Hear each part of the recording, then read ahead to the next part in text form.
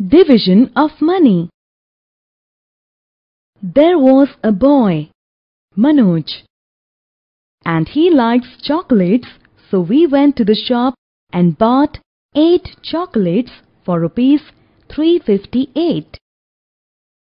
Now what would be the price of one chocolate? In order to find this, we need to divide 358 by 8. This is the total amount by the number of chocolates. How do we do it? First, we write the two numbers as shown, and then place the decimal point in the quotient above the decimal point of the dividend. Now we will start our division from the thousands place. Look, we first divide 35 by 8. As we know, 8 into 4 is equal to 32. So we write 4 in the thousands place of the quotient and write 32 below 35, and then subtract 35 minus 32 is equal to 3. So we write 3 here. Now bring 8 down from the hundreds place and divide 38 by 8, as 8 into 4 is equal to 32. So, write 4 in the hundreds place of quotient and write 32 below 38 and subtract 38 minus 32 is equal to 6. So we write 6 here.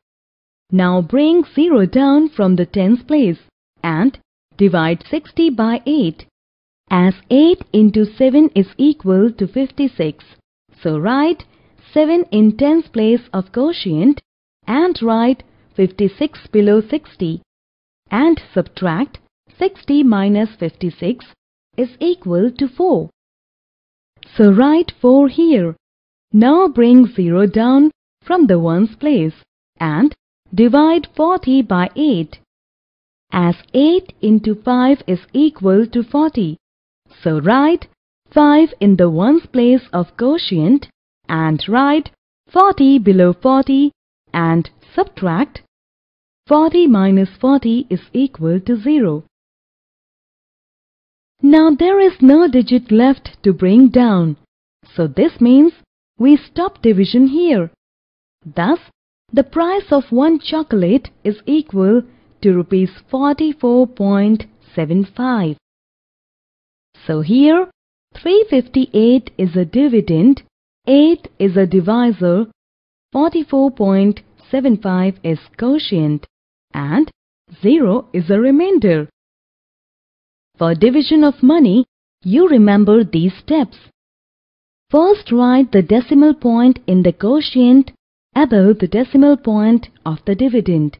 Then, divide the numbers just like ordinary numbers.